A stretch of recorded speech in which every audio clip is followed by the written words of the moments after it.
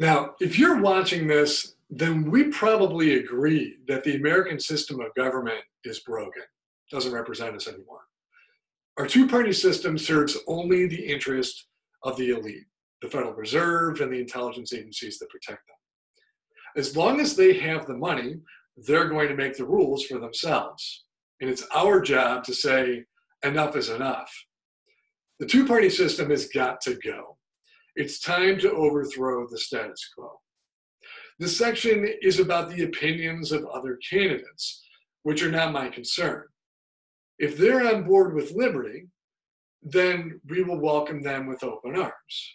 And if they're not, well, that's why America is about liberty and justice for all.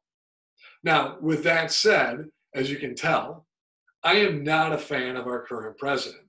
He has violated his oath of office on numerous occasions. He threatens our constitutional form of government by saying one thing and doing another. And he must be removed from office so that we may take steps to restore liberty in America. Look, leaders don't lie. Thieves lie. And it's time to kick our thief in chief out of government. In the other corner, VP Biden has served over 40 years in office while our government has become increasingly authoritarian. He takes credit for sponsoring the USA Patriot Act.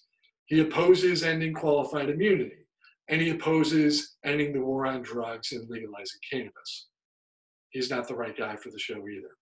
Neither major party candidate supports restoring liberty in America.